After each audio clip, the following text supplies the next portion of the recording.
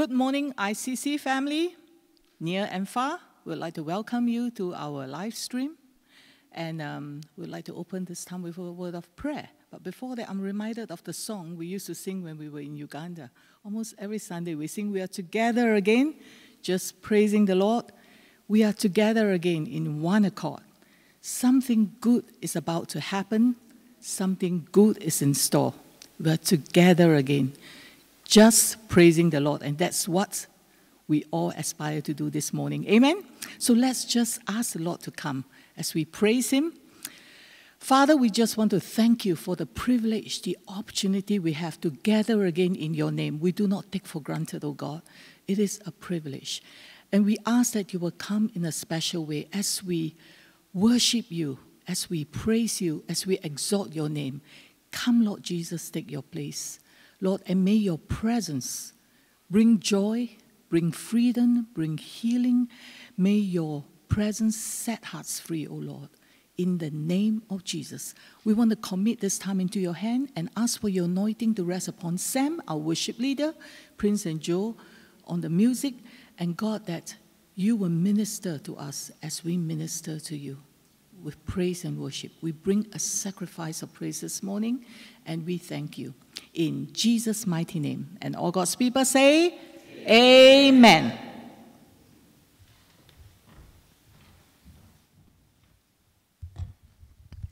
Good morning, ICC friends, ICC family, brothers and sisters in Christ. It's always a privilege, like Lillian said, to be in the house and the presence of God.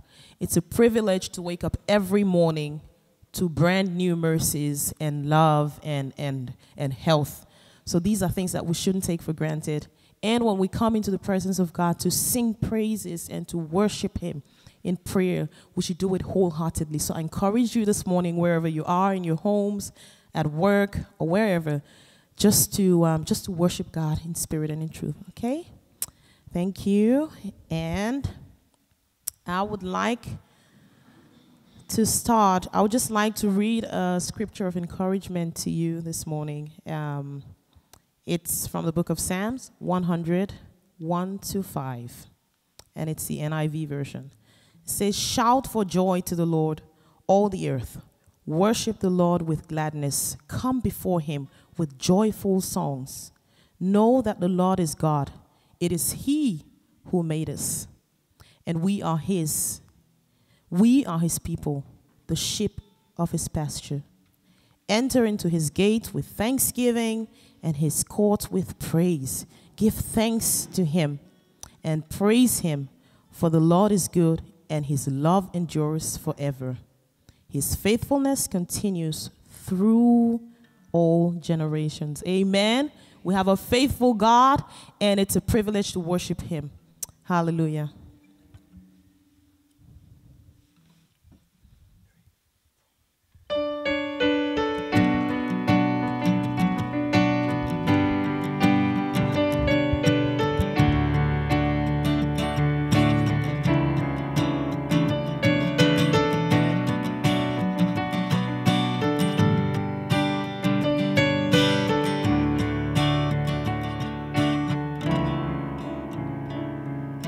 Christ is my reward and all of my devotion. Now there's nothing in this world that can never satisfy.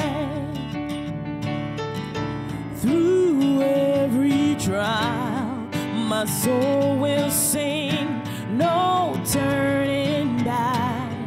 I've been set free.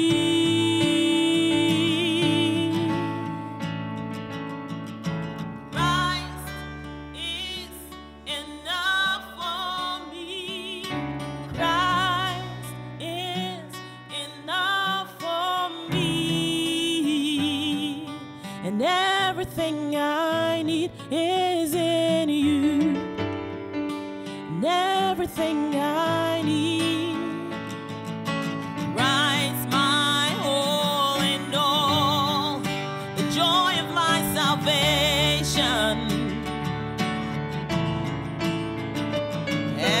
Hope when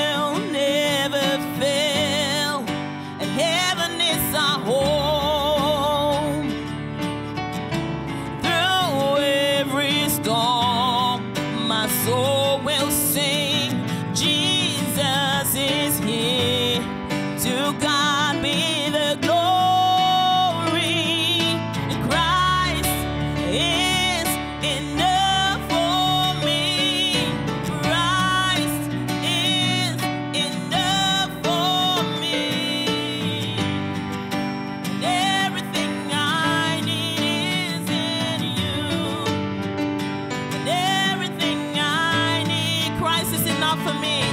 Christ is enough for me. Yes, He is. Christ is enough for me. Yeah. And everything I need is in You. And everything I need. And I have decided to follow Jesus. No turning back. No turning back. And I have decided to follow Jesus. No turning back. No turning. The cross before me, the world behind me. No turning back. No turning back. The cross before me, the world behind me.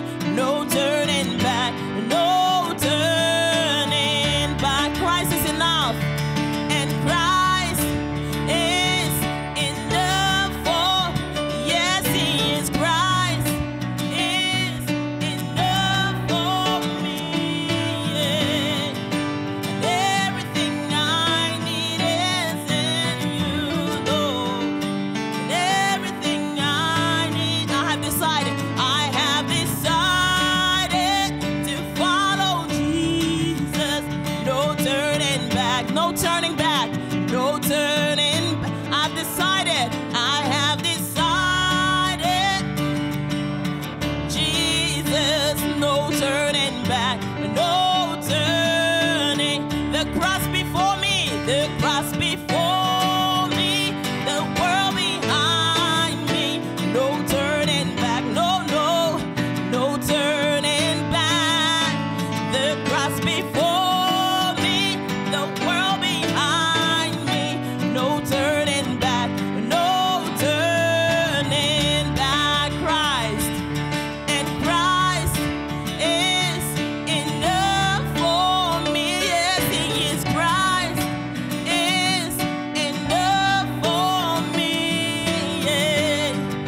And everything I need, oh, is in You, Lord. Everything I need. Christ is enough for you. Christ is enough for me. Everything I need is in You, Lord. And everything we need. Hallelujah. Hallelujah. Hallelujah. Hallelujah. This is such a blessed day that the Lord has made. Everything begins and ends with God. And so will COVID-19. Hallelujah. Hallelujah. Thank you, Jesus. And I want to encourage you as you listen to this song this morning entitled No Longer Slaves. We need to learn to stand on the promises and on the words of God. We are no longer slaves. Whatever is holding you down, be it depression, be it sin, be it loneliness, be it addiction, nothing is holding you down. Hallelujah, because we have a God who has bought it us, everything for us. He's paid it all. Hallelujah. You unravel me with a melody. You surround me with a song of deliverance from my enemies, till all my fears are gone. Worship with me this morning. I'm no longer a slave to fear, 'cause I am a child of God. And I'm no longer a slave to fear, I am a child of God. From my mother's womb, you have chosen me. Oh, and love was called my name. And I've been born again into a family. Your blood flows through my veins. I'm no longer a slave to fear. I am a child of God. Proclaim it. I'm no longer a slave to fear, 'cause I am a child of God.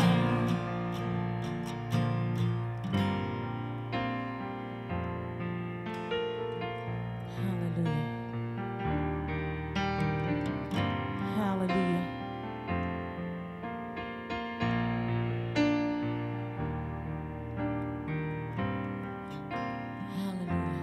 Hallelujah. Hallelujah. Hallelujah.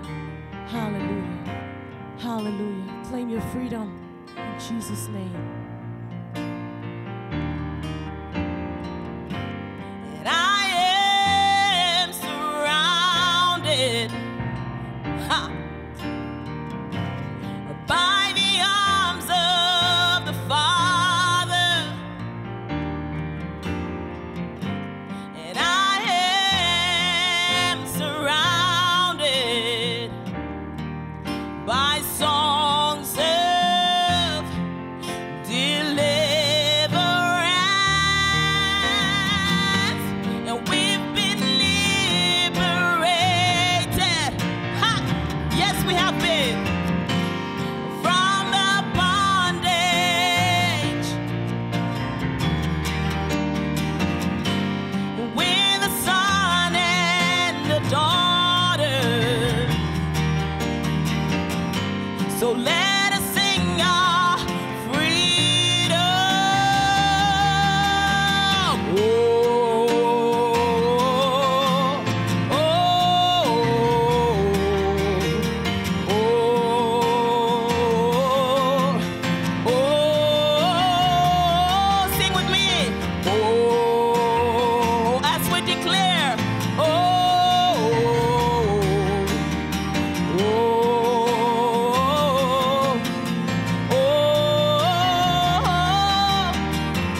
You split the sea so I can walk right through it. My feet are grounded in perfect love. You rescue me and I can stand and say, I am a child of God. You split the sea. Hallelujah. You split the sea so I can walk right through it. My feet are drowned in perfect love. You rescue me and I will stand and say, I am a child of God. Yes, I am a child of God. Free from depression this morning. I am a child of God. Free from loneliness. I am a child of God. Oh, I am a child of God. Free from generational curses. Hallelujah. I am a child of God. Free from every negative thoughts in your head. I am a child of God.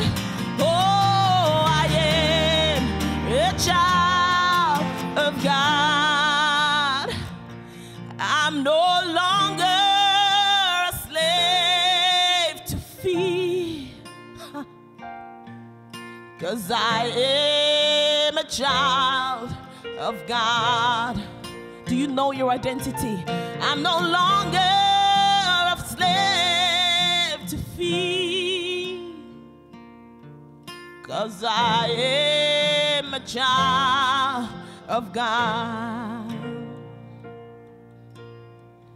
Hallelujah, hallelujah, hallelujah, hallelujah, hallelujah, hallelujah, hallelujah.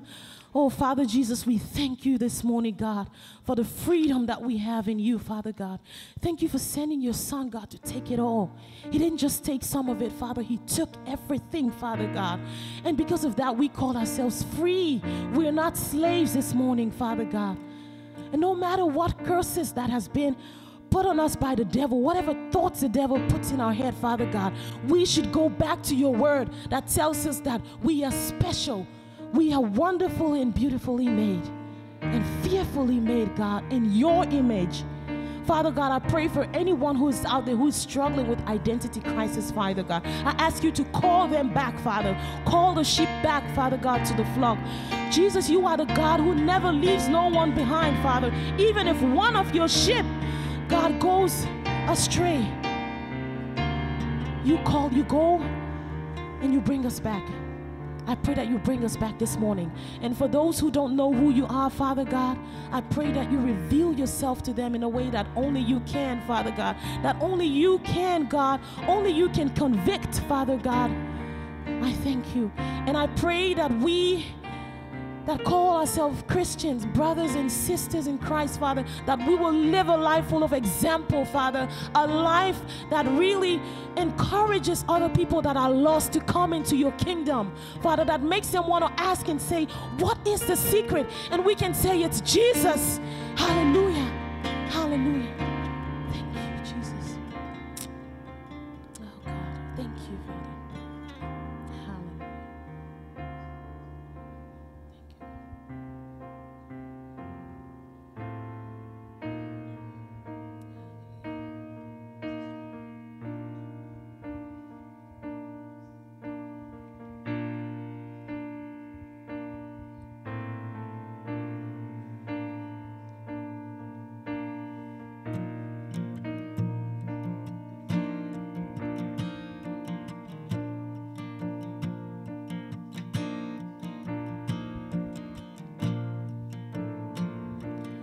Oh, and I've heard 1,000 stories of what they think you'll like, but I've heard tender whispers of love in the dead of night, and you tell me that you're pleased and that I'm never alone.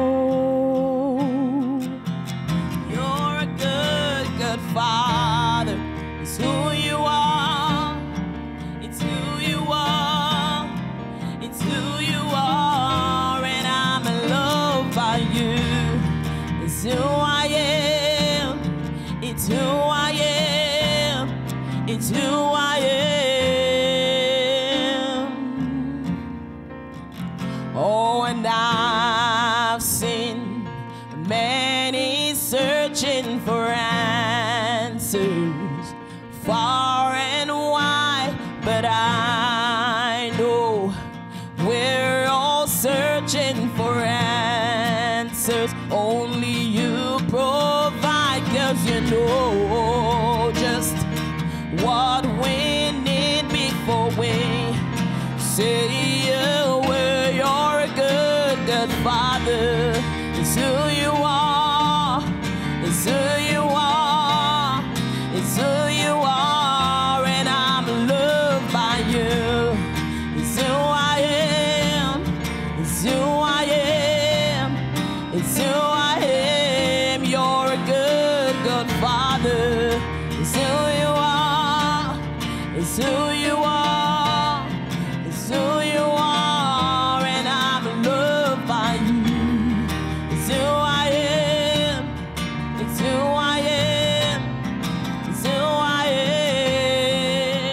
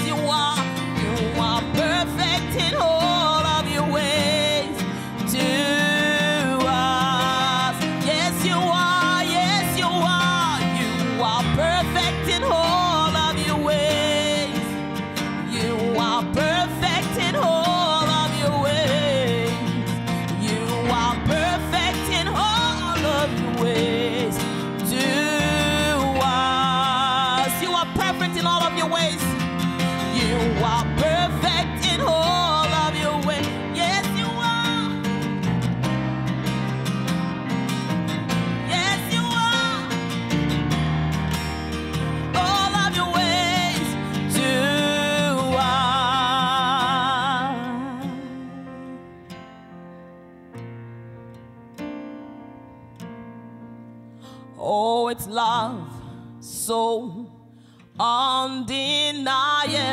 I can hardly speak. Peace so unexplainable. I can hardly think as you call me. Deeper still as you call me. Deeper still as you call me. Deeper still as you call me. Deeper, and he calls you. He's calling you. Deeper still as you call me. Deeper still as you call me. Deeper still into love, love, love. You're a good, good Father. It's who you are. It's who you are. It's who you are. And I'm loved by you. It's who I am. It's who I am. It's who I am. You're a good, good Father. It's who you are. It's who you are. It's who you are. And I'm loved by you. It's who I am. It's who I am. It's who I am. You're a good, good Father. Who you are. It's who you are. It's who you are. And I'm loved by you. It's who I am. It's who I am. It's who I am. Hallelujah. Hallelujah. Thank you, Jesus. Hallelujah. Thank you for your presence. Thank you, God. Hallelujah. God bless you.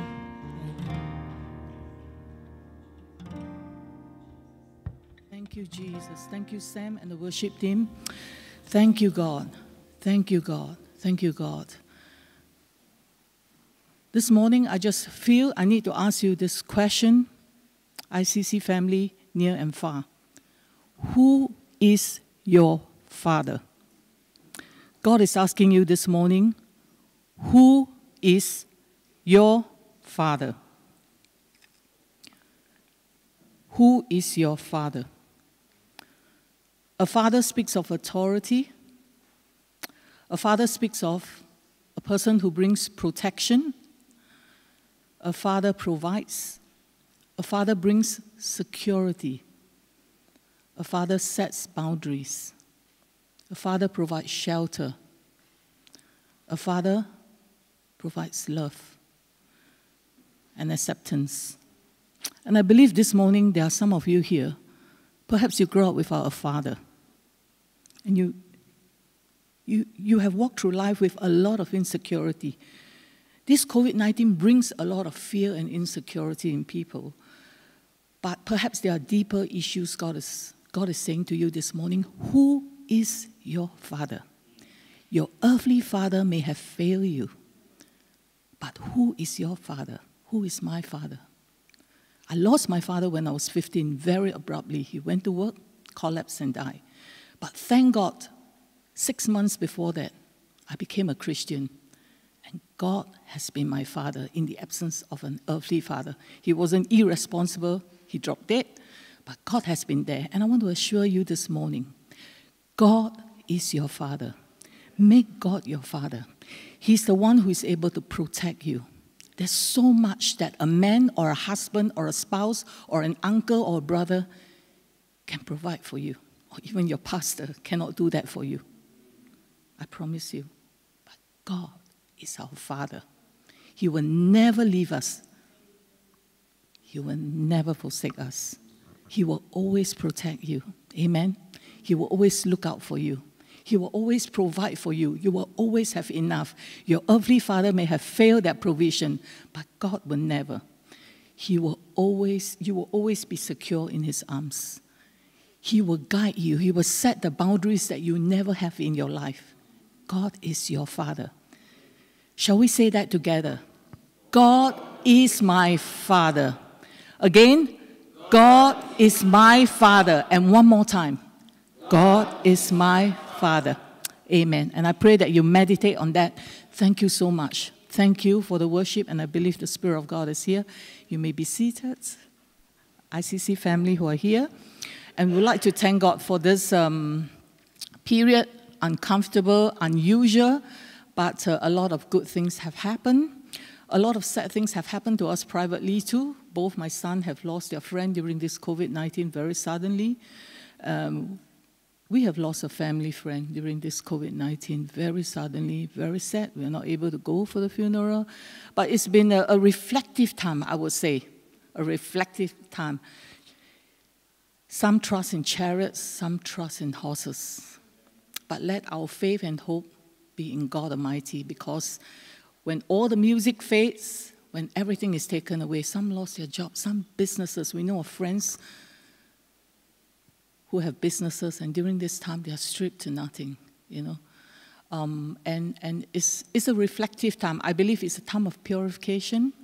But we who know our God, let's look to Him, our Father, amen, and trust Him to continue to provide for us.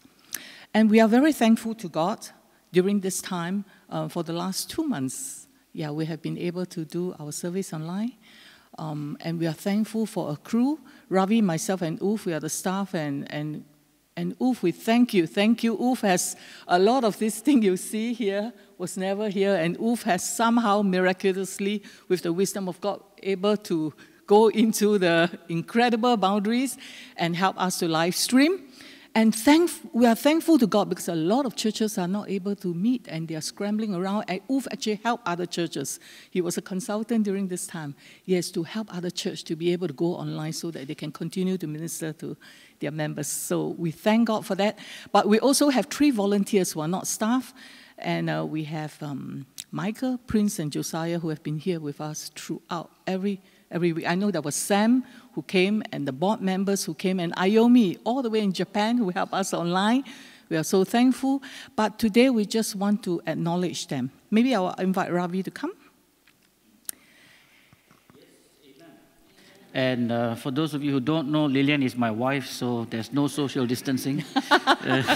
In case you're wondering why are you not social distancing from her, you never know. People will put this on the online and say, hey, they're not social distancing. I can't because she's in my same house. But we, like Lillian mentioned, we want to thank many people, every single board member. Today, Sam, for the first time, Lillian preached for us.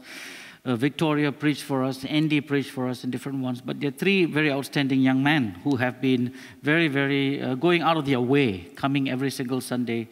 From the very, very first Sunday, Michael contacted me and he says, do you need any help with sound? And I said, of course, that'll be very nice if you could help me.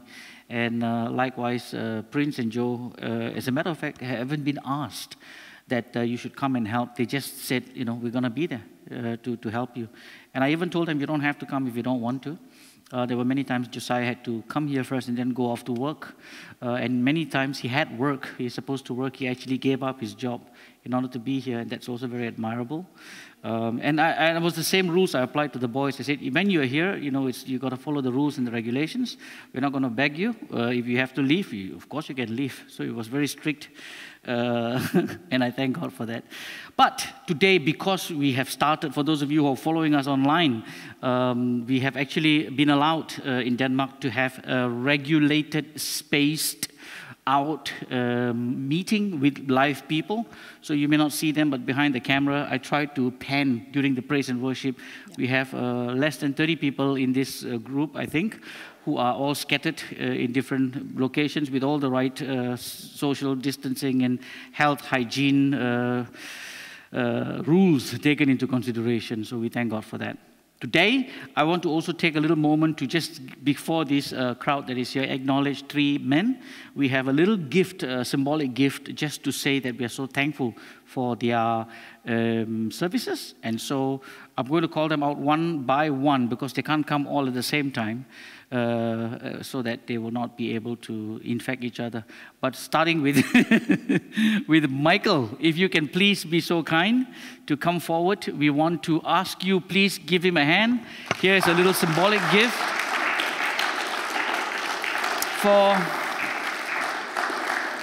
for your sacrifice every Sunday. There you go. Please give him a hand.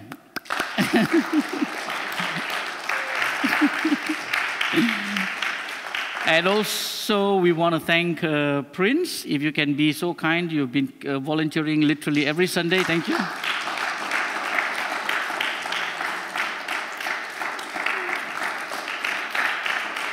And last but not least, Josiah, if you can let go of the camera and jump around. Thank you. You're welcome. Yes.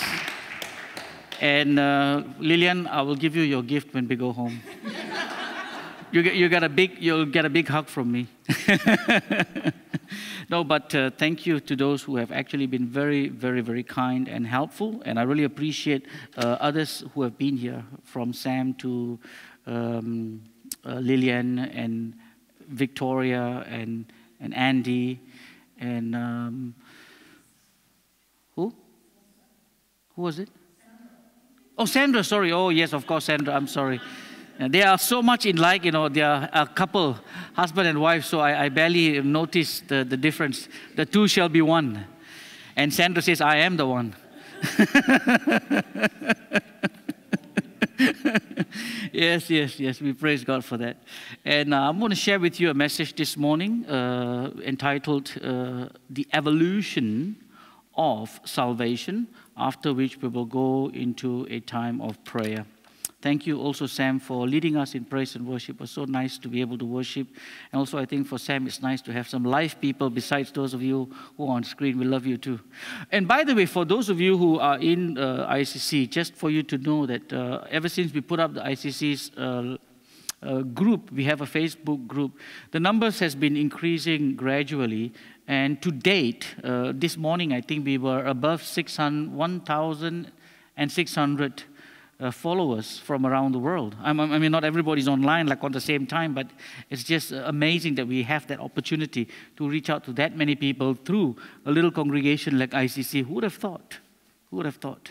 Amen? So we thank God for that opportunity, and to God be the glory for that. This morning, I would like to share with you a message which is entitled, The Evolution of Salvation.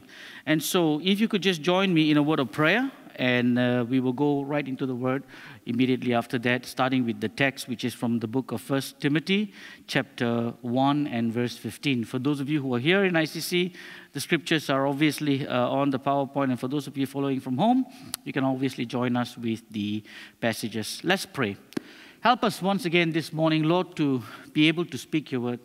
Father, as you and I were having a conversation this morning concerning this service, I poured out my heart to you, and I told you, Lord, that I can't say anything without your strength, without your help.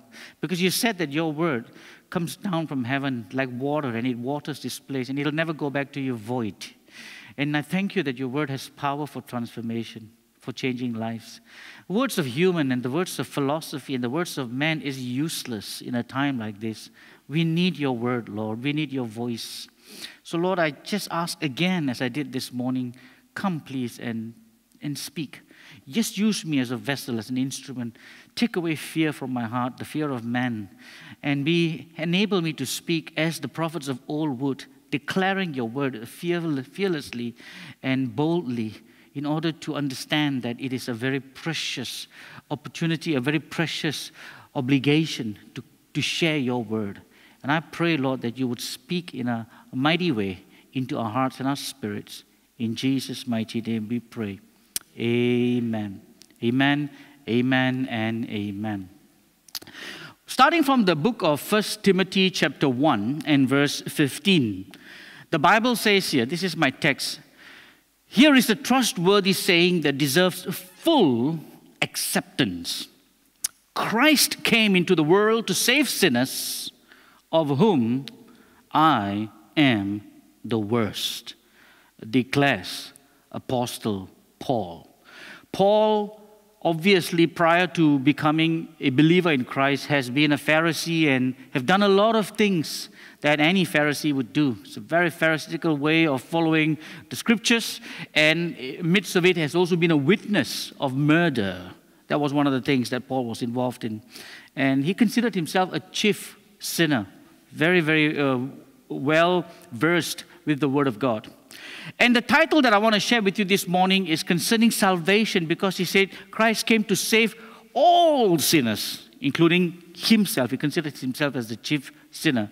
And it's amazing because as we go to the Word, the title of the message is kind of, ironical. He said the evolution of salvation. Let me first of all mention this to you. It's very important that you understand. I believe in the biblical declaration of creation and not the humanistic theory of evolution. All right? Call it science, call me foolish, but I think the foolishness of God is still wiser than man. Hallelujah. All right? Now, that's why I use that word evolution, in a little inverted commas to mention to you that the theory of evolution, by the way, it's a theory, still is a theory. Don't let anybody make you think otherwise. The theory of evolution, it states that we all evolved from a single cell organism into this complex being.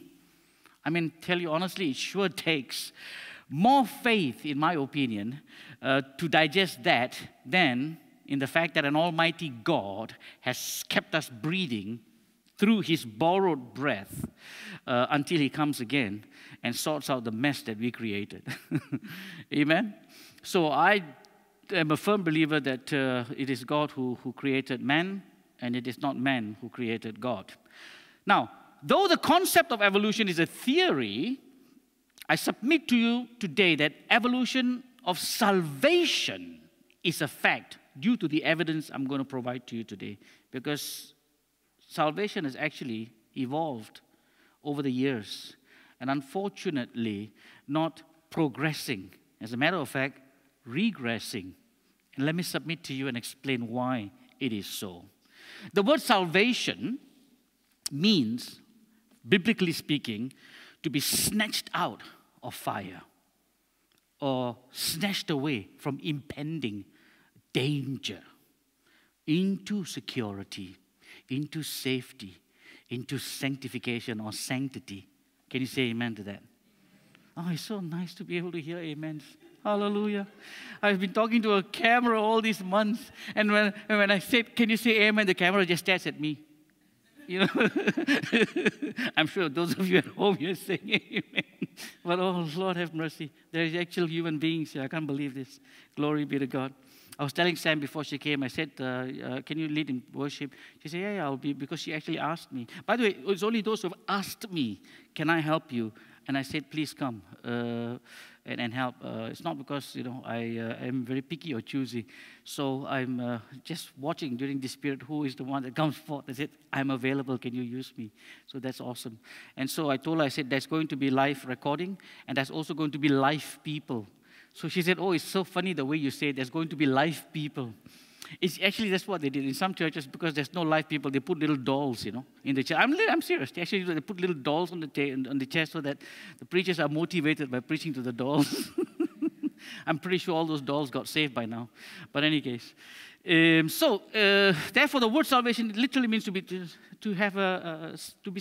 saved, to be sanctified, to be secure, to have a sanctity of your mind. Of course, it also begs the question. The question is, saved from what? If to be saved means saved from what? Sometimes you go to somebody and say, hey, you need to be saved. And immediately they ask you, from what? And so there was like this Mexican guy who went American guy who went to Mexico. And then he was, he had a lot of friends.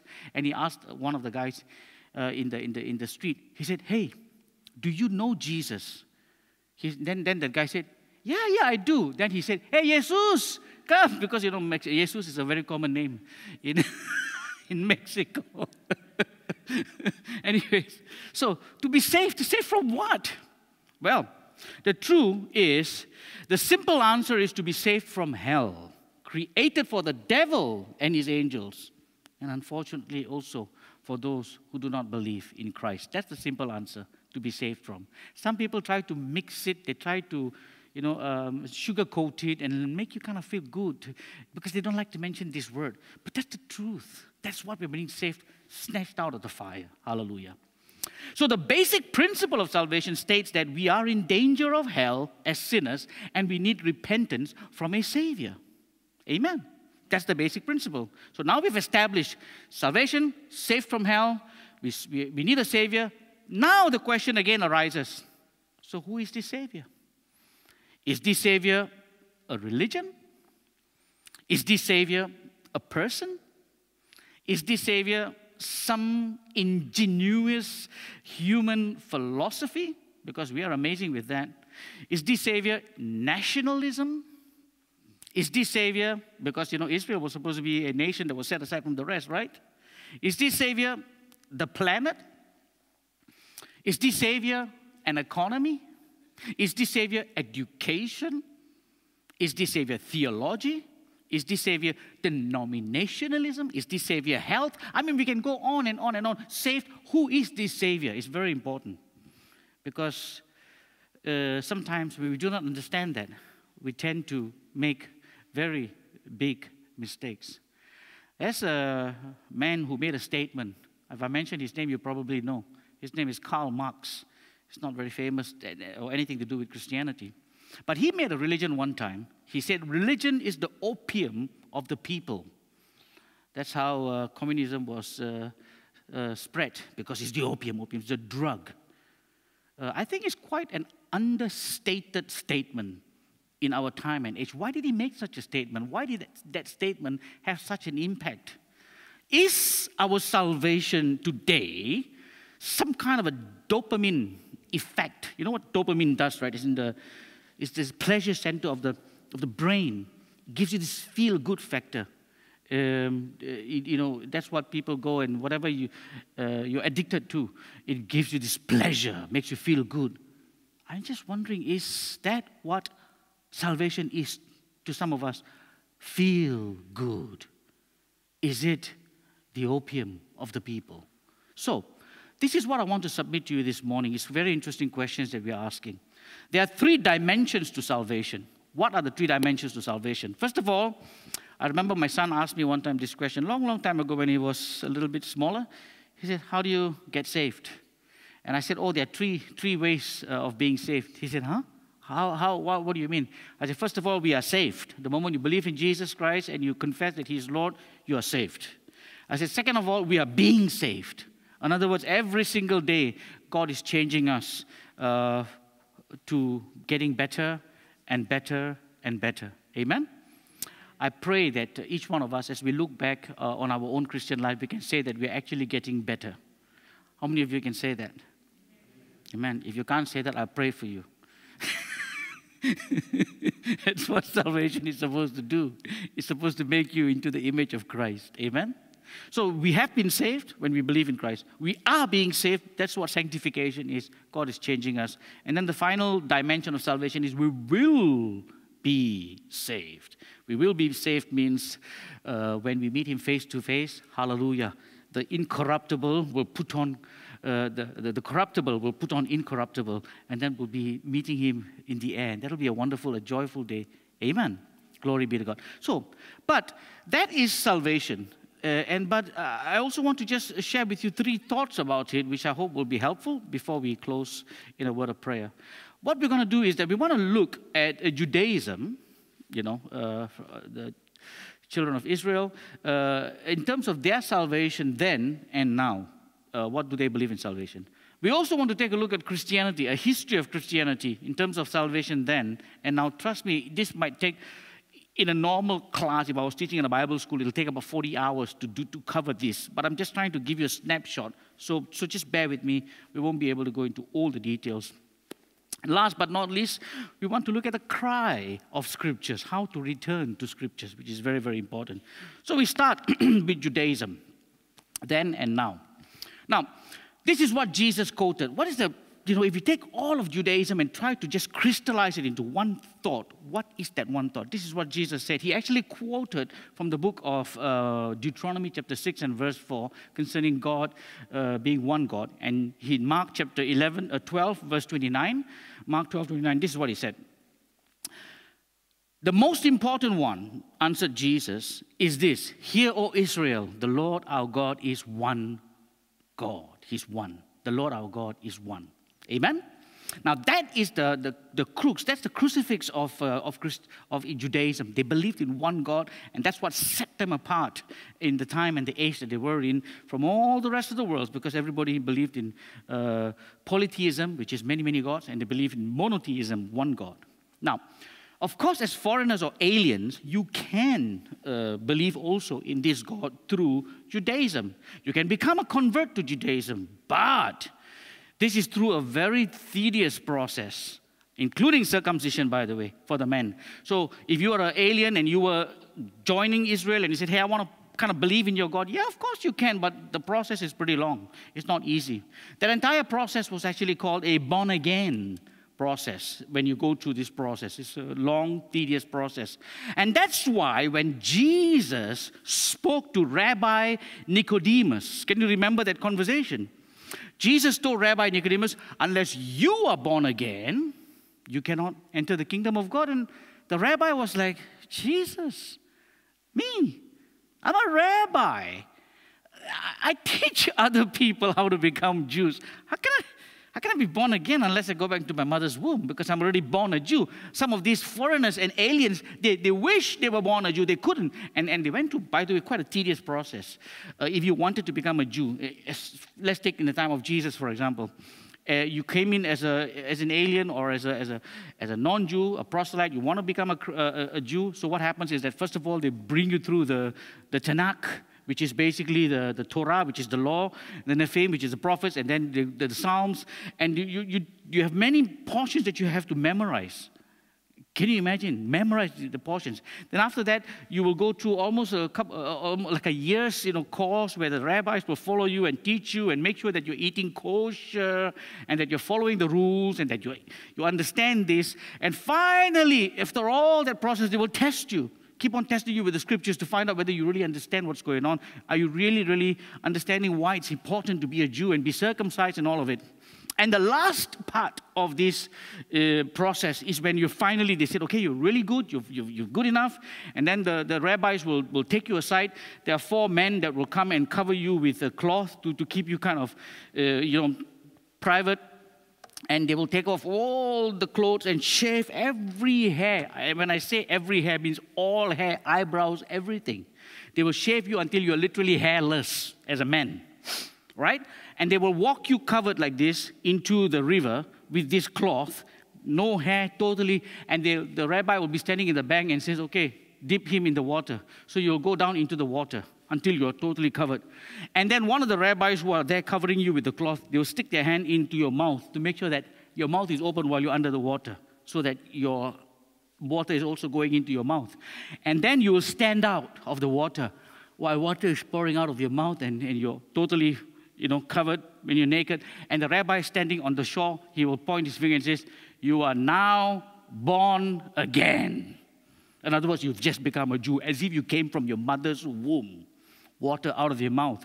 Totally. Not everybody is hairless when they come out of the mother's womb. I remember Prince and Josiah was full of hair when they came out. So I don't know how much born again they are. But anyways, the fact is, that was the process. So then finally they says, now you are a Jew. Now you're ready. So the process to become a Jew, it was not easy. Even today, if you want to go to Israel or even here in Denmark or anywhere else, and you said, hey, you go to the synagogue, you said, okay, I'm a Dane, or I'm a Nigerian, or I'm a Ghanaian, I'm a Singaporean, I want to become a Jew. And it's not easy. It's a tough process. They will, in fact, today's, according to the Jewish traditions, today, if you go to the synagogue and you say, I want to become a Jew, by tradition, the Jew 3 times is supposed to say no. You go to them and say, I want to be a Jew. They say, no. By tradition, 3 times they're supposed to refuse you. And you're supposed to come back 3 times begging, saying, please, please, please, I want to be a Jew. Please, please. And then finally, after the 3rd time, they said, okay, go talk to the rabbi. And then the rabbi will sit down, you'll go to a long list, explaining to you, do you know what it means to be a Jew? And almost trying to discourage you, telling you, you can't. Finally, you said, no, please, I want.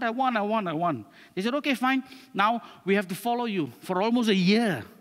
You have to learn the Torah, you have to learn the scriptures, you need to understand the rituals, you need to understand the law, the ceremonies, eating kosher. You can't just go out eating anyhow, and there'll be somebody spying on you.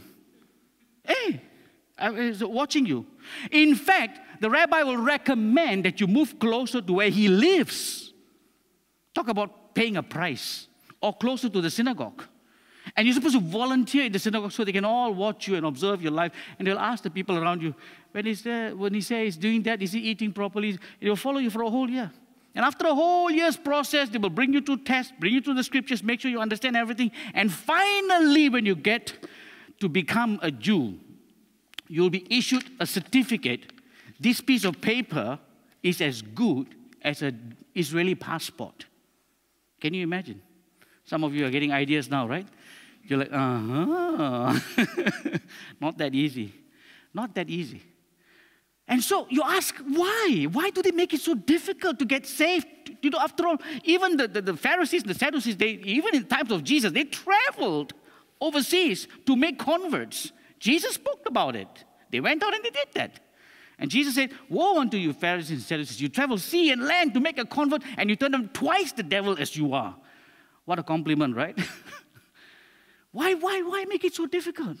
Because they were very conscious about keeping the lineage of the Messiah. They understood that they were a nation that was set aside from other nations. It was through them the Messiah was coming. And this Messiah cannot be corrupted. And that's why they carried in their body the symbol of circumcision, which is a symbol of covenant. And so they understood that it is through this nation comes the Messiah. We have to keep our race pure. The Messiah is coming. We can't mess around, you see. Are you following? That was why. Of course, they don't realize that the Messiah is already here today, you know. He's already come. Now, so it was not easy, basically, to become a Jew. Now we come to taking a look at salvation in Christianity. A look at Christianity and salvation then and now. In the early church, when you became a Christian, you paid a very heavy price. Please understand, the first Christians were Jews. They were Jewish. And they lived in a society that everybody treasured and made sure that it's not easy to become a Jew. And then here you are, born a Jew, declaring a strange God. Can you understand?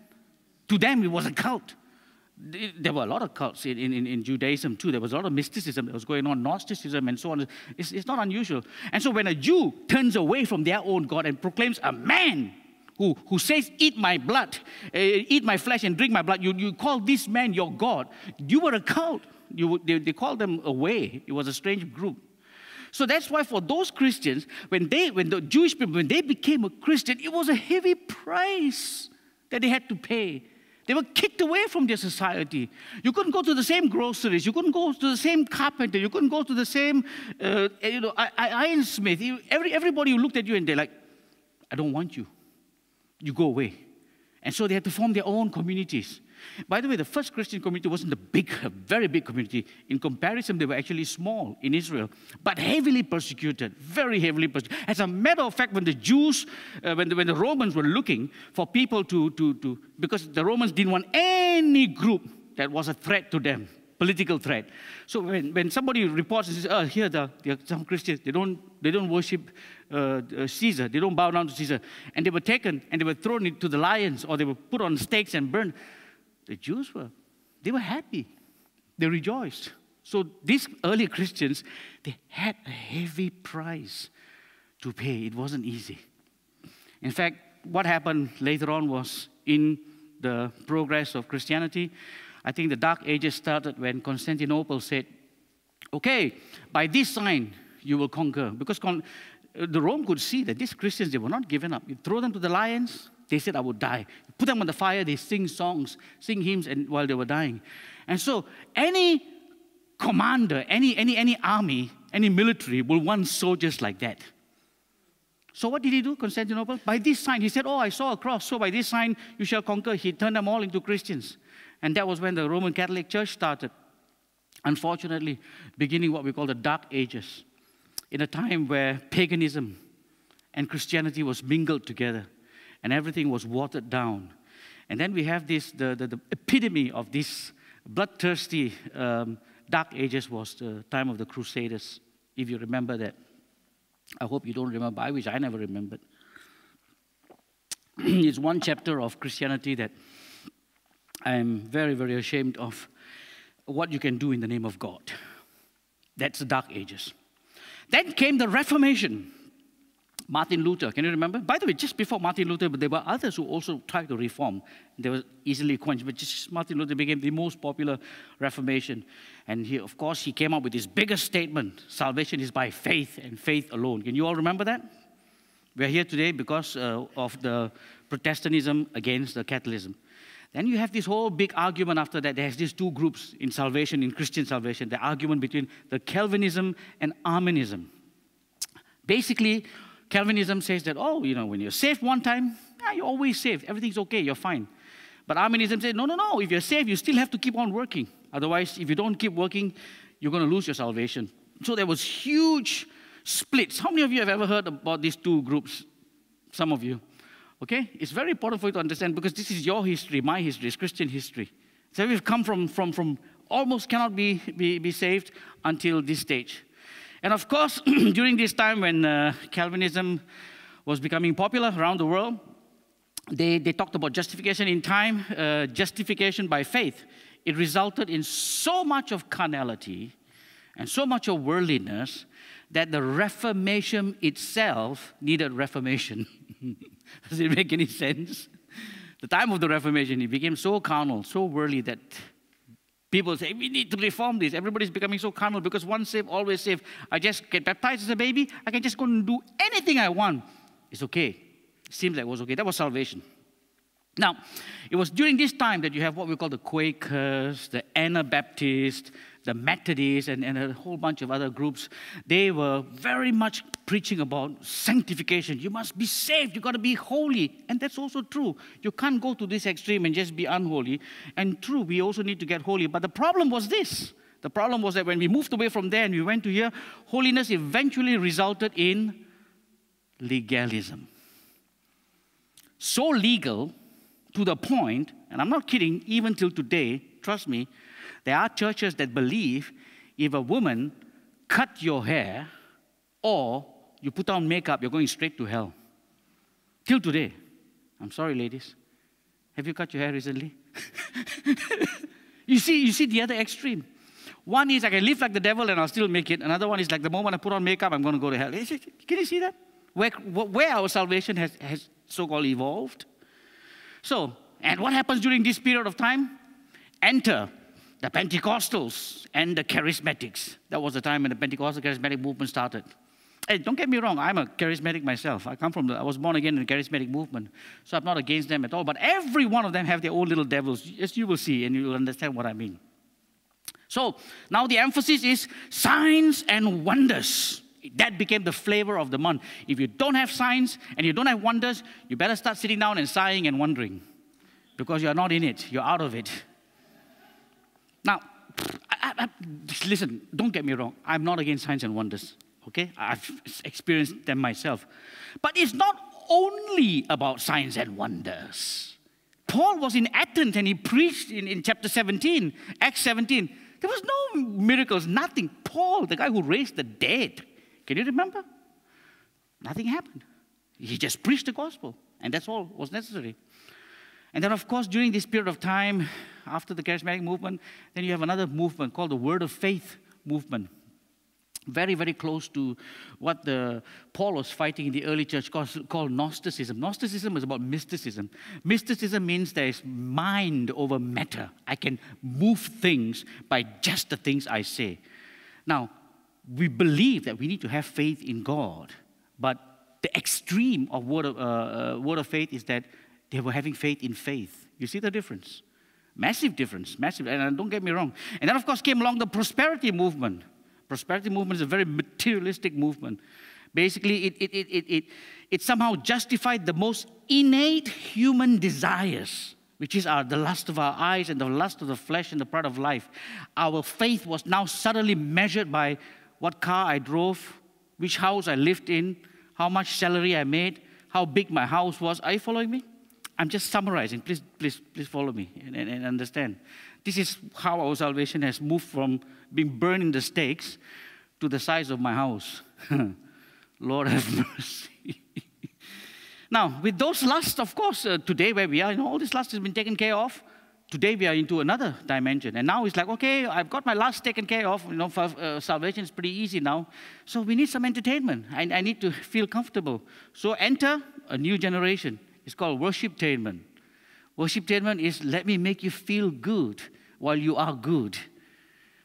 And that's why I still struggle. Don't get me wrong. I preach in different parts around the world, but I really, really struggle when I come out in a daylight where God created light. Then I enter into some churches where they darken the entire atmosphere and put all black curtains everywhere and put on fake lights and flashy lights and smoke screen so we can praise God. And we all have to jump and scream and shout into a frenzy before we actually feel. It almost feels like I'm in a club. In the club. I don't know about you. Maybe I'm old-fashioned. But I look at the scriptures and I'm like, why do I need fake lights when I can have the real ones? Are you with me? I'm not talking about these recording lights, okay? This is because I'm dark, so they make me brighter. Ulf was saying that, we are doing recording live, we are doing recording, so we need to put some light now. And then Ulf one day just fixed up the lights and he turned it on while we still have these, normal lights. And then Michael was telling me that John had written to him. He said, why is Ravi shiny today? Then I told Michael to tell his dad that Ulf put on lights, that's why Ravi is shiny. Yeah. So, but just try to follow me where we are in salvation. Can you follow me? Are you following me where we are? To this point. But what's worse now is not just, the fact that we need to be entertained while we're probably asleep, but from having a heavy price to pay for salvation, like it was in the early church. It is now reduced to just a few magical statements. And you are in the club, the feel-good club. Just come as you are. Just say this magical prayer, Jesus, forgive me. Yeah, hallelujah, I'm in the club. But nothing has to be changed. There's no consequences. There's no follow-up, nothing, as long as you're in the club. Now, it's sad. It's sad. Please hear my heart. If you misunderstand my words, just hear my heart. So now, what's worse is, we are working on altering the Word of God. That's where we are today in Christianity, brothers and sisters. We are altering the Word of God to suit our conscience and our imaginations of what God is.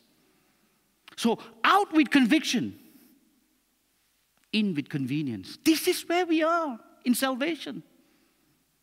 Who cares about conviction? Don't want to feel bad. I want to feel good. So let's alter things to make me feel better. So it's my will be done. My kingdom come. That's the mantra. It's not about your will be done or your kingdom come. Like I told you, I'm not being judgmental. If anything, as Paul, I feel like a chief of sinners. I remember the first time I read the script passage when Paul said, I'm the chief of sinners. I said, Paul, if there's somewhere I can disagree with you, it's here. I can't be maybe the chief of sinners, but maybe I'm the second chief. Can I be second in command in terms of the chief of sinners?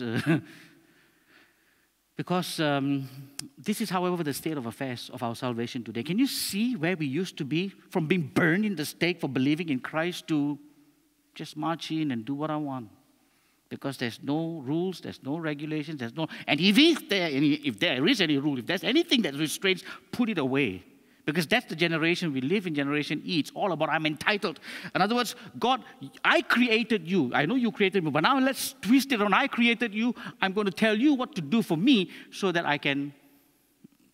That's where we are today. Unfortunately, that's the state of affairs from the facts that we are seeing around us. So, let's go back to the last part of the message, which is a cry to return to Scriptures. Why we need to go back to the Scriptures in terms of salvation. Acts chapter 4 in verse 12, it says, salvation is found in no one else, for there is no other name under heaven given to mankind by which we must be saved. Can you say amen to that? No other name for mankind. It's not Buddha, it's not Krishna, it is not nationalism, it's not socialism, it's not communism, it's not, as much as you might like the social democratic in Denmark, I'm sorry. It's not about finances, it's not about the religion, it's not Catholicism, it's not Methodist. There's no name given under heaven except one name, and that's Jesus. Amen. Hallelujah. Romans chapter 3 and verse 23. For all have sinned and fall short of the glory of God. All have sinned and fall short of the glory of God. I remember those days we used to be part of a denomination when I was growing up as a minister, and everybody had to apply for a license, a minister's license, under this denomination called the Assemblies of God, and I was part of it. In the days when I was in Uganda, I was very, very high ranking in this position. It was one of those top positions. And we used to have a joke among ourselves among the ministers, because the demands were so high that we used to say, for all have sinned and fall short of the assemblies of God, because we couldn't keep up to their demands. But the Bible says all sin, fall short of the glory of God. Then we go on in Romans 6:23, it says, for the wages of sin is death, but the gift of God is eternal life in Christ Jesus our Lord. That's the true gospel. Sin pays. It pays you a salary with a handsome bonus. And you don't want that salary. Amen? Therefore, it says in Luke chapter 19 and verse 10, Jesus said, for the Son of Man came to seek and save the lost. That's why Jesus came. That is what salvation is all about, to be saved. And that's why Jesus also mentioned in John chapter 6 and verse 44, he said, no one can come to me unless the Father who sent me draws them, and I'll raise them up at the last day. Hallelujah. Friends, I want to say this to you, and listen to me carefully, please, because this is how your mindset and your mentality of even evangelizing will work out. Nobody can come to Christ unless God draws them. You might sit here today and think that I came here because, yeah, of course you came here because I invited you. Better not come if you're not being invited, because I can't have space. But you didn't find Christ. You might think that, I found Christ. No, you got it all wrong. It was Christ who found you. It was Christ who found you. Don't for one moment forget this. And when you have to reach out to somebody, sometimes you think, I'm going to preach the gospel and this person is going to be saved. You can preach the gospel until your face turns blue unless the Holy Spirit touches somebody's heart. And unless God draws them, you can preach from morning till night till the cow comes home. Nothing is going to happen. People may look like they may say a few statements just to make you happy and repeat a mantra, a special prayer that you've made to guarantee that now they are saved. Only God knows what's going on the inside. But that's the truth. Hallelujah. Amen. That's the truth. That's the sober truth. So don't ever for one moment forget it is God who draws. And then he tells us in the book of Ephesians chapter 2, verses 8 to 9, for it is by grace you have been saved through faith, and this is not from yourselves, it is the gift of God, not by works, so that no man can boast. Hallelujah. That's how we have been saved. It was by grace, through faith. Because of what Jesus did, God drew us, we responded. Glory be to God. But having said that, don't forget in Matthew 3 and verse 8, this is what John the Baptist said, even preparing for the way of Jesus. He said, produce fruit in keeping with repentance. Yes, there's nothing you and I can do to get saved. Nothing. But it doesn't mean we do nothing after that either. Are you with me? He said, produce fruit. Because the axe is already in the root of the tree. And it's about to cut down all the trees that doesn't produce. So we're supposed to produce fruit. These are Bible scriptures, you see. And that's why in 1 John chapter 1 and verse 3, very important passage, the person who keeps on sinning belongs to... Everybody is very quiet in the church today. The person who keeps on sinning belongs to, according to the scriptures. This is not Ravi. Don't be upset with me. The person who keeps on sinning belongs to the devil. And the devil has sinned from the beginning. But the Son of God came to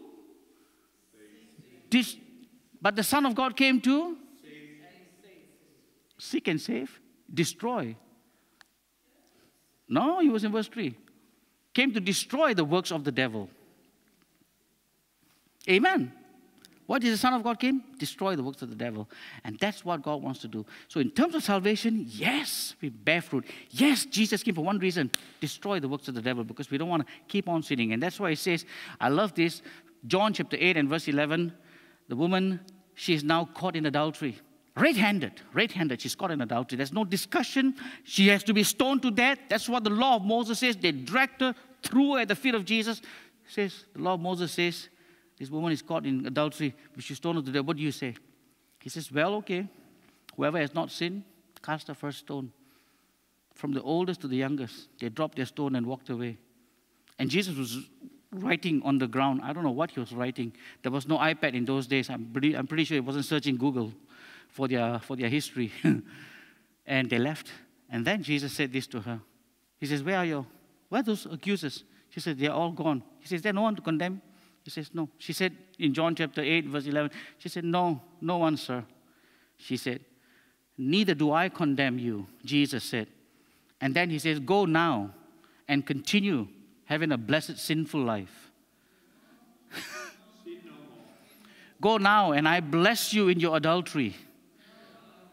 Go now and I have an anointed sin.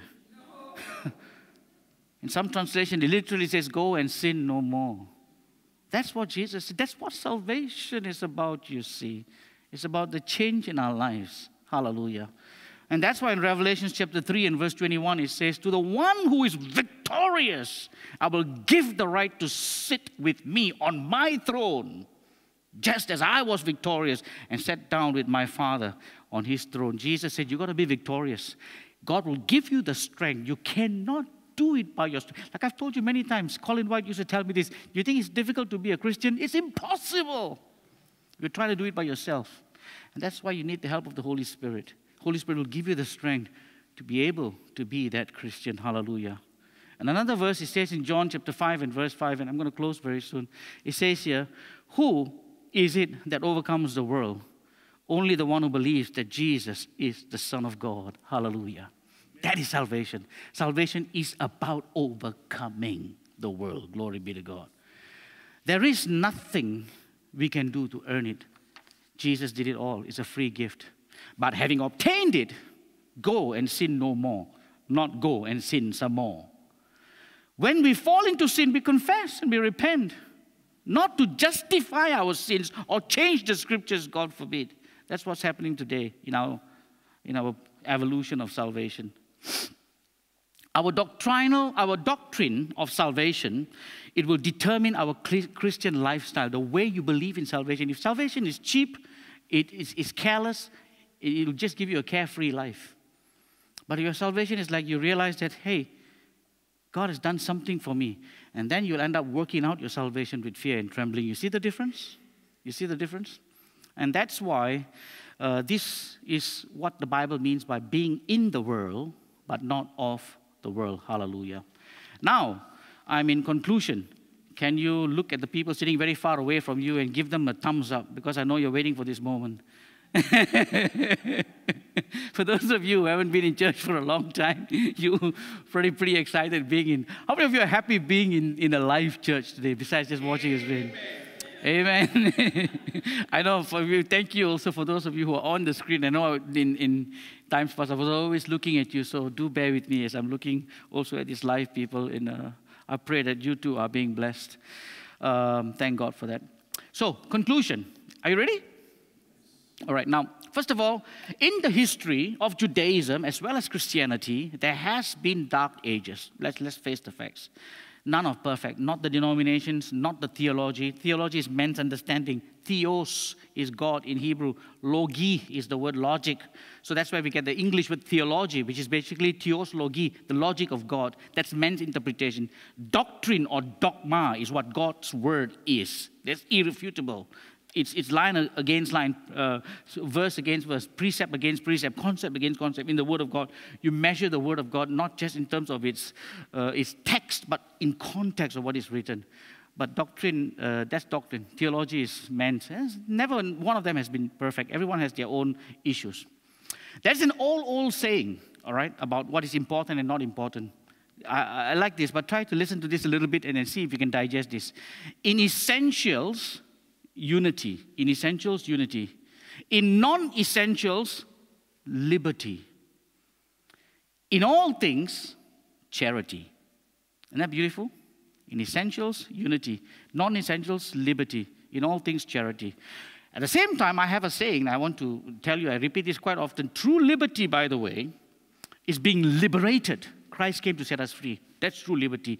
True liberty is being liberated without becoming a liberal. A liberal means everything goes. Are you with me? That's true liberty. Now, it cost God just a breath to bring forth creation, but it cost him his blood to redeem it. It was costly. My friends, salvation was costly. It was not cheap. And likewise, in Christianity, we must understand that when we come to Christ, it's free, but it's not cheap. And that's why sometimes we say in business, if you pay peanuts, you get monkeys. Have you ever heard that before? So you can't come to Christ thinking that, hey, this isn't something cheap. I'm just going to come, and just get it's expensive. Hallelujah. And Christ paid his blood. When Jesus inspected the 7 churches in the book of Revelation, he commented their achievements, but he also condemned their heresies. There were heresies in the church too. All kinds of heresies, from Gnosticism to immorality, and Jesus was very, very specific about it. That's why we must embrace what we call the full gospel, not just half the gospel.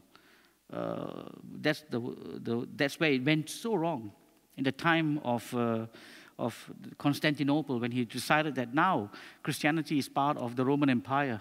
It wasn't the full gospel, it was half the gospel. They took half of the gospel, they wanted the sign of the Christ, and they took all paganistic beliefs, they mingled the two together. It was disaster for the church. That's what we call the Dark Ages, unfortunately. How long will we grovel in the feet of false religion? We can't do that. Amen? So I'll just close sharing 2 verses, 2 passages of Bible scriptures, and then we will end there. Back home, we have been reading during this COVID period. My family and I, every single night, we read a chapter from the Bible. We've completed the book of Proverbs. We've done some of the Gospels. We've done James and some Psalms. And recently, we were doing the book of Colossians. It was so refreshing. We've completed that now. I'm going on to some other books. But I recommend to you to do that, to spend time. I remember talking to Anayo, and he said that during this time where they've been doing Bible studies at home and reading together, he said that he was just shocked at the level of his children's knowledge of the Word of God, and when they started to expound in the Word of God. Amen? So you're thankful for that. I've also been thankful to God when I hear my boys pray in the evenings. We all pray. We take times to pray. And when I've been this 2 months or so, hearing them pray every single night for different things, I was shocked. I was like, oh my God, my sons are actually saved. I was like, thank you, Jesus. They're No, I'm saying this because sometimes some people think that just because you're a pastor, your sons will make it. I'm sorry. I can preach the gospel to them, but they got to get their own private relationship with God. They can't go to heaven and say that, I've arrived here, I'm the son of Ravi. And Jesus will say, what? Only the sons, who is Ravi? It doesn't work that way. When they get to heaven, they got to know that, Jesus, I know you personally. I don't get there because, Ravi is my father. Ravi can be your father or your grandfather or your best father. It makes no difference. So each one of us have to have a personal relationship with the Lord. Amen? We read this last passage of scriptures, then we close. Colossians chapter 2, verses 20 to 23. It says here, since you died with Christ to the elemental spiritual forces of this world. Remember, the world also have spiritual forces. It's elemental. It is not biblical. It's not godly. Why? As though you still belong to the world, do you submit to its rules? Do not handle, do not taste, do not touch. These rules, which have to do with things that are all destined to perish with use, are based on human commands and human teachings. There are a lot of rules that has to do with human commands and teachings. Such regulations indeed have an appearance of wisdom. with their self-imposed worship, their false humility, and the harsh treatment of the body, but they lack any value in restraining sensual indulgence. How do I know I have the true gospel? The truth sets me free. It gives me freedom and victory over the lust of the eye and the lust of the flesh and the pride of life. It gives me liberty, gives me strength. And I can say that, thank you, God, because without you I struggled. But with you, yes, I'm a victor. You see the difference? So we end with this last passage, also Colossians chapter 3, verses 1 to 17. It's a beautiful passage where Paul, in prison, is writing and he tells the Colossians, look up to heaven, look up to God, be like a Christian. And he says, since then you have been raised with Christ. Set your hearts on things above, where Christ is seated at the right hand of God. Set your minds on things above, not on earthly things. For you died, and your life is now hidden with Christ in God. Amen? I feel like since 2019, maybe not now, ever since I've been a Christian, something happened in my heart, in this church, I suppose in the world. Since 2019, I can almost repeat this verse and I said, yes, that was the year I died. Now I'm living for Christ 100%. Maybe prior to that, I was living for Christ, but I can see the old man always rising up and rising up. I'm not saying the old man is dead now, but trust me, he's way under control. Something happened, glory be to God, from 2019. And then he says here, when Christ, who is your life, appears, glory be to God, then you will appear with him in glory. Put to death, therefore, whatever belongs to your inner earthly nature. Now, putting to death is a violent thing. It was a very violent thing. And in the times of the Romans, where Paul even wrote this, it was very common for them to see people being put to death. And Paul says, put to death. What do you put to death? Sexual immorality, impurity, lust, evil desires, and greed, which is idolatry. Because of these, the wrath of God is coming. You see, that's salvation. Salvation is not that we're going to be saved forever. Wrath is coming. I need to be snatched out of fire. Does that make any sense now? You used to walk like in these ways in your life. You once lived. Paul is saying, look, we all used to be like that, but that should be BA, before Christ, or BC, before Christ. That should be before Christ, not after Christ. But now, you must also rid yourself of all such things as this: anger, rage, malice, slander, and filthy language from your lips. Christians, this doesn't belong to us. Stop it. If you find yourself in this situation, stop it. You can say, but I can't help it, I'm angry. Go to God and say, help me, God. When you make a mess out of your anger with somebody, go back and say, I'm so sorry. I don't want to be like this, but I'm working on it. Are you with me? Do not lie to each other, since you have taken off your old self with its practices and have put on the new self, which is being renewed in the knowledge and in the image of its creator. Lying is the language of the devil. Christians, there's no room for lying in us. Amen? Don't lie. Every time you lie, just remember that you're speaking the devil's ancient language. Glory be to God. Can you say amen to that? Amen. So Christians should speak the... Oh, two of you are speaking the truth. Christians should speak the... truth. Amen. We speak the truth. Even when it hurts, by the way. Sometimes it hurts to speak the truth. But just speak the truth. Here, there is no Gentile. Look at this. No Gentile, no or Jew, circumcised or uncircumcised, barbarian, Scythian, slave or free, but Christ in all and is in all. Therefore, as God's chosen people, holy and dearly loved, you see, God loves us. Clothe yourself with compassion, kindness, humility, gentleness, and patience. Glory be to God. Bear with each other and forgive one another if any of you has grievance against someone. Amen? If you have grievance against someone, forgive them. If I have grievance against you, I should forgive you. If you have grievance against me, you should forgive me. Amen? Will you forgive me? Yes. Amen? We should forgive each other. Forgive as the Lord forgave you. And over all these virtues, put on love, which binds them all together in all things charity, in perfect unity. Let the peace of Christ rule in your hearts, since as members of one body you were called to peace. Be thankful.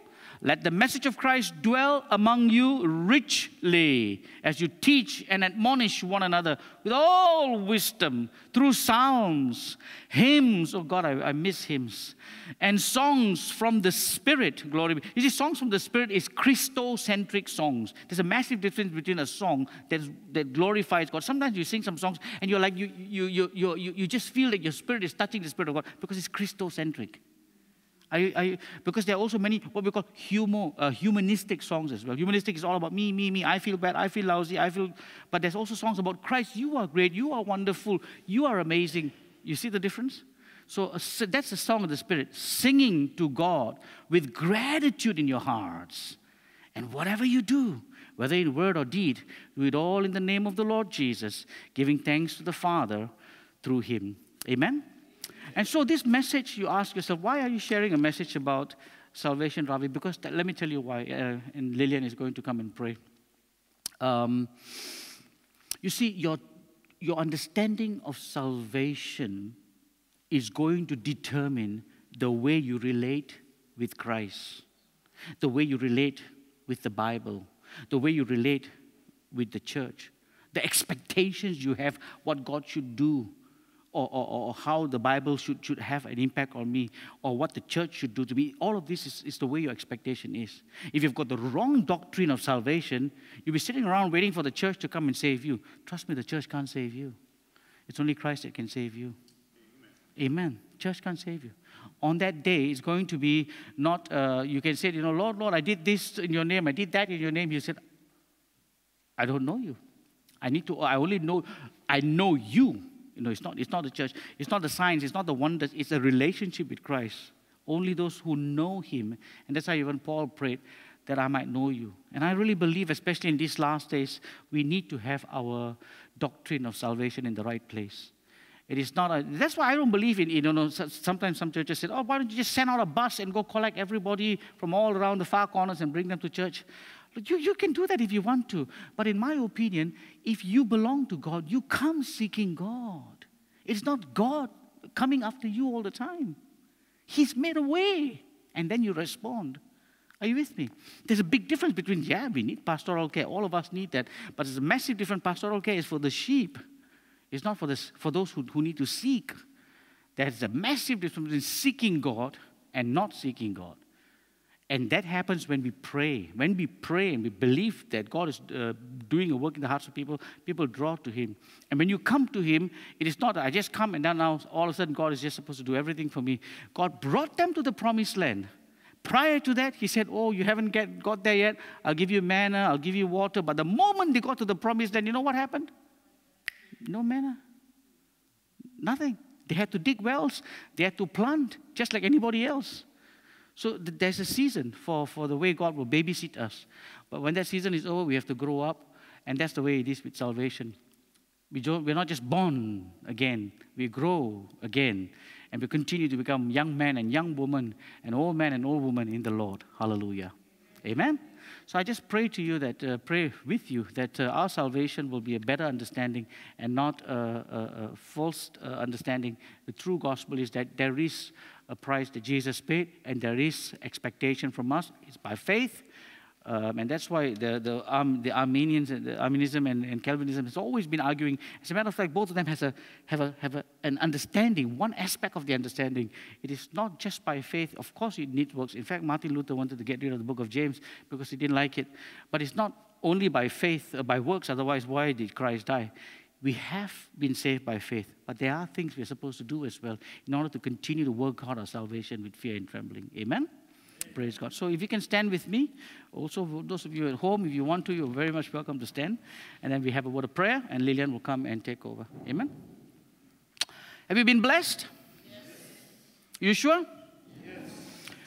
Are you saved? Yes. Oh my goodness, if you're my leaders and you're not saved, we need to have a talk. Today, I just wanted to address you as my leaders and just thank God for that. Let's just have a word of prayer before we go to the rest of the service. Amen? I'll just pray for you. I wish I can come there and kind of lay hands on you. I can't do that. But I'm just going to ask you to join me by just kind of laying hands on yourself, if that's okay. Because that will represent me coming and kind of laying hands on you. And so I'm just going to ask the Lord to touch you. Father, I just want to pray for not only those watching online here in Denmark and around the world, those brothers and sisters that are right here in the congregation. We pray for ourselves, Lord, because we have a heart. Your word says that our heart is really wicked above all things, and that it has such a way of bringing deception into our lives. As a result of that, our minds can be so easily deceived by the wicked condition of our heart. But at the same time, you also said you give us a new heart, a heart of flesh, because of your love. You are upset for a long, long time with Israel, but then you said because of your unfailing love, you decided, Lord, to reach out to them. Your love, which is new every morning. Your steadfast love, your unfailing love. And I know you have that same covenant that you made with us, Jesus. When you broke the bread and you shared the cup, that's a covenant of love. You said, I'm doing this for you. And I know, Lord, that you not just want to save us, but you want us to reflect you wherever we go. And there are struggles that are in our life. So as we lay hands on ourselves, I pray for those watching online, those that are live here, that you'll do something in our hearts and lives to bring us even closer to you. Whatever obstacles that are there in our lives, be it the lusts of the flesh or the lust of the eye, the pride of life, or just the deceptiveness of the devil or the deceptiveness of the world. Take it away so that we can come closer to you. We treasure our salvation. And Father, we just want to mention this, that we were so thankful that it cost so much for you to save us. Help us, please, not to treat it cheaply or trample over it, but to be holding it with a precious heart, knowing that is so much we have received. We want to serve you. We want to be your servants. We want to live our lives, Lord, in obedience to your word. Help us, Lord. Take away anything that obstructs, there's an obstacle and obstructs us from coming closer to you, that we can come closer to you and be able to serve you. Hallelujah. For that, Lord, we praise you and we thank you and we ask all this in Jesus' mighty name. Amen. Amen, amen, amen. Give you one assignment before you're seated. When you go home, try to read the entire book of Hosea. He's a beautiful prophet that God called to do some of the most insane things in order for him to express how much he loved Israel, Ephraim in this case, the northern territories, and how they turned their back on him. And in spite of that, God continued to love them. The book of Hosea, I know you have many, many things to read and many, many things to watch. But if you can do that, read the book of Hosea in a language you understand, by the way, so that it makes sense. And trust me, you're going to be touched in your heart. Read the book of Hosea. Amen? Thank you so much. My wife Lillian is going to come right now and be able to continue. There you go. Thank you, Ravi. Please be seated. Somewhere during Ravi's preaching, he said, okay, conclusion. I thought, wow, it's going to be a short message. And then Prince bent over and tell me, he's halfway through, mother. So this boy knows his father. But we are thankful he's been cooking all week and waiting to serve you this message. So we thank God for that. Currently, I'm following through the Bible. The Daily Bread provides us this possibility. You can read through the Bible by following the schedule, and I've been so blessed. And as in line with Ravi's sharing, if you read about the children of Israel, it sounds like a fairy tale when Moses commissioned Joshua to take over, and blessings if you obey, curse if you disobey, and you would think everything would have ended there, right? Fairy tale story, it didn't. Then they went on to the kings and to the judges and so on and so forth. And then come Jesus, the Messiah. You are talking about the 12 disciples. Who else do you want to spend your life? Jesus, the 12 disciples. And out of the 12, guess what? There's a Judas. We're reading the scripture together, and it's a reflection time. We thought, think about it, Judas Iscariot, spending this time with Jesus, the Son of God. But it never changed Judas. Judas remained Judas to the end. You know what I'm saying? Food for thought. And then comes Jesus going to the cross. his death, burial. We just celebrated the ascension. Jesus ascended, and then before he went, he commissioned them to wait here until the coming of the Holy Spirit. The Holy Spirit will empower you, and you will be my witnesses in Jerusalem, Judea, Samaria, and to the uttermost part of the world. Sounds like fairy tale, doesn't it? It didn't. And it go on, and as Ravi shared church history, and there's a thread here. God entrusted responsibility to men and women like you and I. Men and women have failed along the way because they are men and they are women. They're human. But God never. Yeah. What Jesus did on the cross remained in the Father's plan, and it will continue. And I'm reminded of the story of Elijah, and it touched me a lot recently in this Bible reading about Elijah in 1 Kings chapter 19, verse 14 and then verse 18. I would like to read this verse, not further preach, but to reiterate a point. In verse 14, God was asked Elijah, what are you doing here? Elijah was discouraged after all the great exploit. And he said, I've been zealous for you, Lord. 1 Kings 19:14, he says, I've been zealous for you, Lord, God Almighty. The Israelites have rejected your covenant, torn down your altars, and put your prophets to death with the sword. I'm the only one left. And now, even me, they're trying to kill me. Yeah, that was how he felt. People have taken God for granted, and they, and God told Elijah in verse 18, no, Elijah, perspective. I have reserved 7,000 in Israel, all whose knees have not bowed down to Baal and whose mouth have not kissed him. There are 7,000 that I have reserved. So it's not all gloomy. Through church history, so reflection, there's a group of men and women whom God have commissioned, God have entrusted with that responsibility to be his witness, to be his messengers, to be his lighthouse. They have failed God by their life, by their example. But God have also reserved, set aside. So which camp do you want to be? This group or this group? 7,000 prophets who have not bowed down, who have not compromised. Which camp do you want to belong? Yeah? It's gloomy as we look at the world right now. It's gloomy. You feel that you are the only one at your workplace. You're the only one in your home. You feel like you are the only one. But God is reminding you, you are not. You are not the only one in that block. You are not. I have 7,000 other men with you, witnesses around you. But you, on your own, stand firm. Do not compromise. Do not bow down. Amen? So this is the reminder to all of us. It's not all gloomy. Yes, people have compromised, people have adulterated, people have diluted the message. But remember God's will. Keep your eyes on him. He's your father, he's my father, and he's coming back. Amen? He's coming back for a church.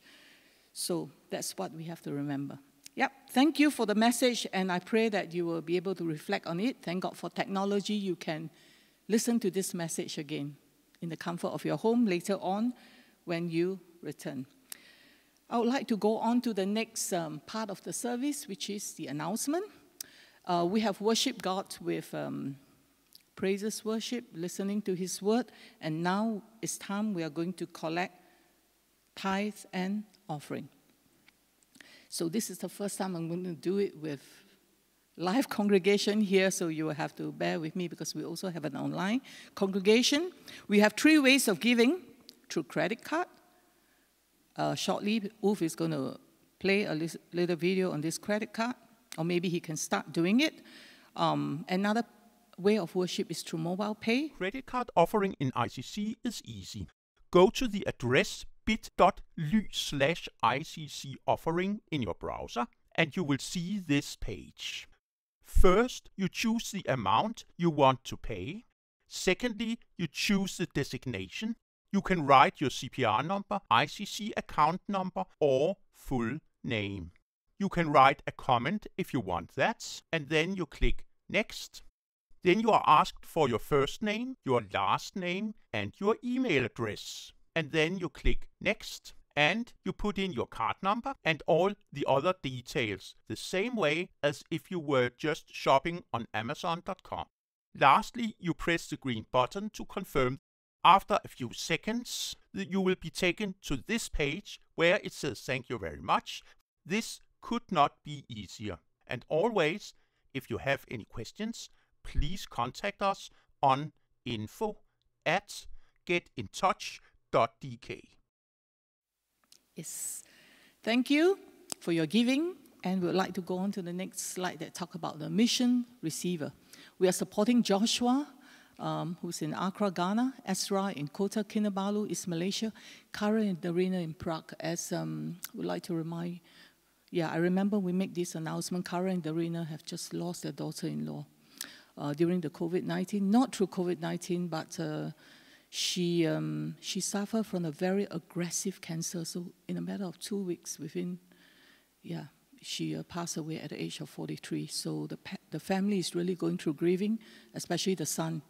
And she left behind a very young, 13-year-old son. So both Thomas and Christoph is in shock and trying to recover, and the whole family are coming together. So please remember Karen and Dorina in prayer. They're part of our missionary, that God will help them to pull through this critical time. We want to thank God for Arasu, back to the missions. Arasu, during this COVID period, he's found this ice cream wagon, and he has such a burden. He was a missionary in Uganda and then got married to a Dutch girl, settled in Holland as a lay person, but his burden has always been back in Uganda. So what he's doing is he found this ice cream wagon and he's selling ice cream, and raising funds to continue to build. I think he has some more new vision that he has shared with Ravi, to build schools. He himself was uneducated, and his burden is always to build school to help these children back in the village. So that's what RSU is doing. And so this is what ICC wants to do. We want to help men and women who are doing the job, enable them, empower them. Yes, so RSU is one of those. And David Zadok in Jerusalem, the first Messianic Jewish congregation. Continue to pray for him. It's not easy ground, but we thank God. So here are the missionary. ICC, be faithful with your missions giving so that we can continue to empower our brothers and sisters who are there. Thank you, Mark. Next. Online forms and information. Yes, our missions pledge, prayer, fasting, membership, and all that. So please sign up at www.getintouch.dk. You can have access to all this information. And the next slide says midweek. I think Ravi will explain more later on. We have come to the end of one module of our teaching. We've just covered the fivefold ministry, and I believe those are online and you can follow us. But we'd like to take a little break from this coming Wednesday onwards, so there will be no live streaming, but instead there will be a prayer meeting, and attendance is strictly by invitation, and Ravi will explain a bit more later on. It will be from 6 to 7 right here in this hall. Next Sunday is 31st of May. We are going to have live streaming continue, and attendance still by invitation. Next Sunday is Pentecost, 50 days. And Pentecost have a very special meaning for Ravi and I. 18 years ago, on the day of Pentecost, we say goodbye to the Pentecostal church, and we ended a chapter in our life in Denmark, which was, it was irony. We said, on the day of Pentecost, he preached the most Pentecostal message, and we say goodbye, but it was a necessary chapter. Had we not ended that chapter, there will be no ICC, put it that way.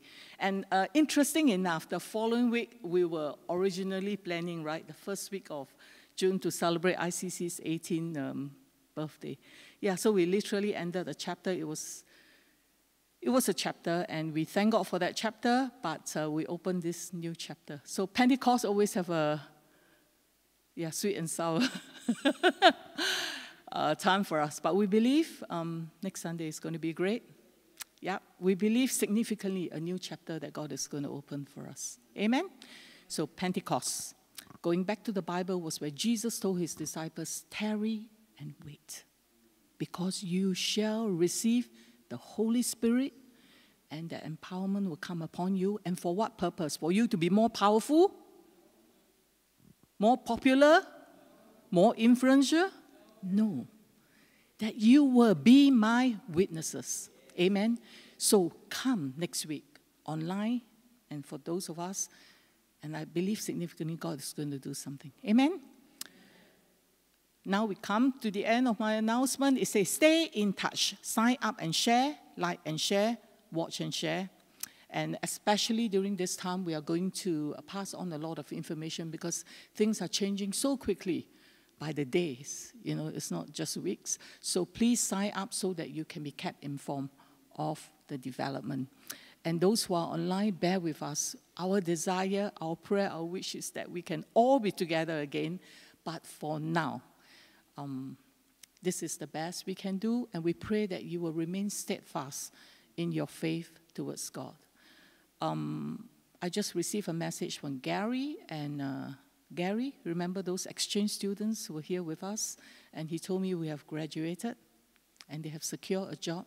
And they say for a lot of these Christians in Singapore who are used to big churches, you know, and cell group meetings, all this external stimulation are taken away during this lockdown, you know, and it's really boiled down to your relationship with Christ. Who am I? A lot of them live with non-Christian parents and family, and you have to live together in this how many square meter apartment, and it's really who am I? It boils down to that.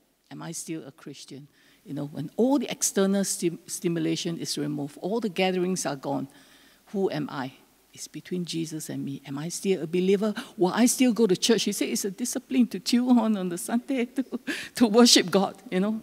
Yes, so I just want to encourage you, those who are online, press on.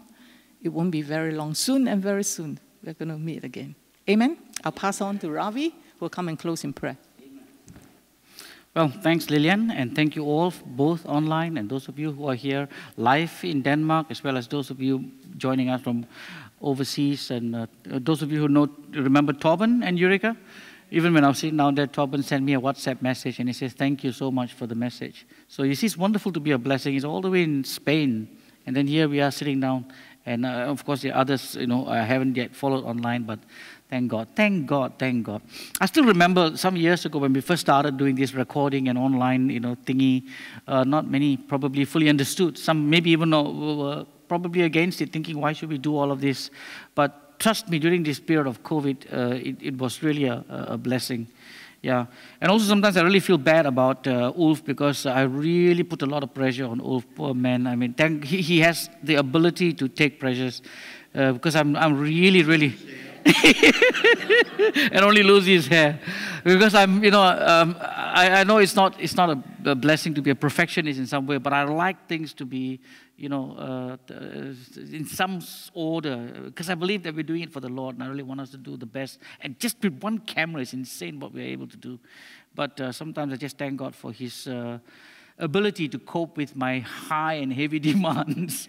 And still, we're able to put up all these things together. Thank God. Amen? Now I'm going to just pray the prayer of benediction over you, receive the blessings, after which we will close in a word of, as we close in a word of prayer. But next Sunday is Pentecostal Sunday, and I'm pretty sure that you're going to be blessed by joining us online and so on. Amen?